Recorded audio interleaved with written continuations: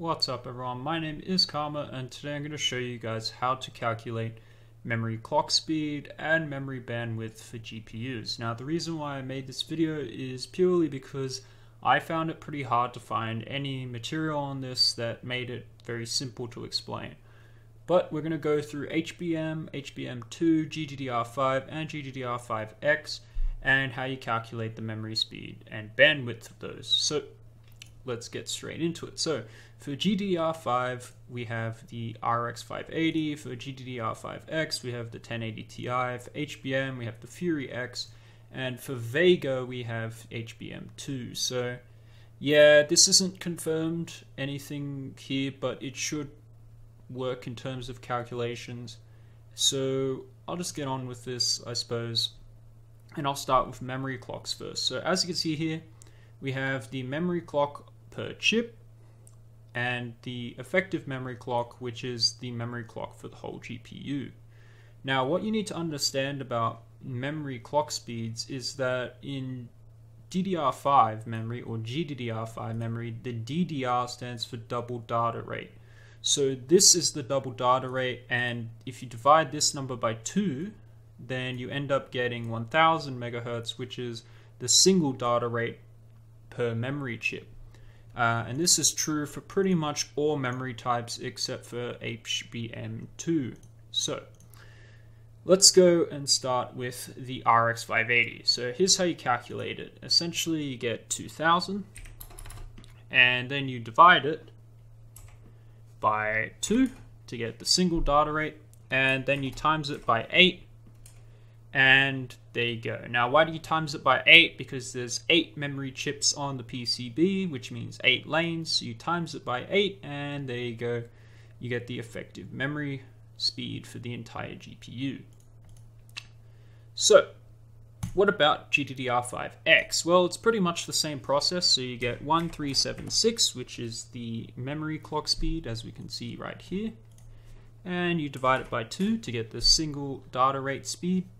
And then you times it by 8, and you're thinking, oh shit, I didn't get it right. Well, with GDDR5X, I believe that it's quad pumped memory, which means that you need to then take this number and times it by 2, and there you go, you get the 11,008 megahertz effective memory clock. Now HBM is pretty similar in the same way as GDDR5X, except this time you divide instead of times by 2. So you get 500, which is the memory clock speed, and then you divide it by 2 to get the single data rate speed, and then you times it by 4 this time as opposed to 8, because in HBM memory they stack the memory chips on top of each other, so there's only 4 lanes, and there you go, you get 1000 megahertz, which is the effective memory clock speed.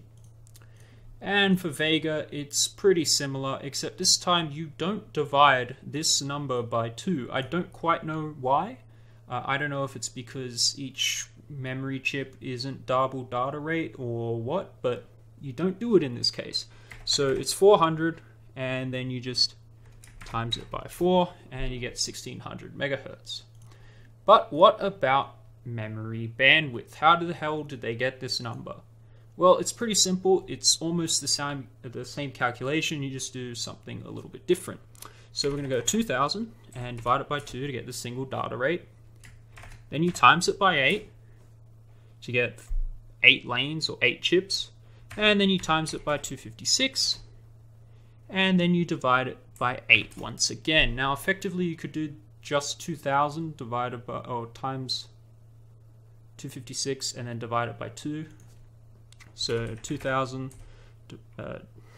divided by 2 times 256, and you could get the same number, but I just wanted to map out to you guys kind of the calculation that you do.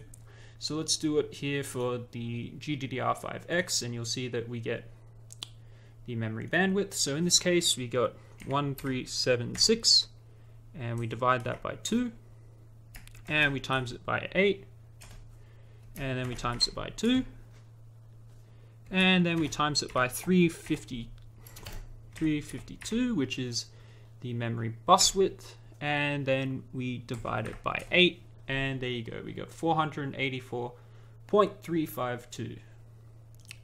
Then for HBM, it's pretty much the same process. You get 500, you divide it by 2, you times it by how many lanes there are, which is 4. You get 1000, you times that by 4096. Now, what you need to understand here is, again, there's 8 chips. This is why I always do the 8 in the calculation. There's actually 8 chips, but they're in stacks of 2. So you got to then divide this number by 8, and you get 512 gigabits per second. And Vega is pretty much the same with its HBM2, except you do 400 times 4. And then you times that by 2048, which is the supposed rumored memory bus. And then you just divide that by 8, and you get 409.6 gigabits per second. So that's it, guys. I hope you guys enjoyed this tutorial. If you have any questions, comments, leave them in the comment section below. Like the video if you enjoyed this, and I'll catch you guys in the next video.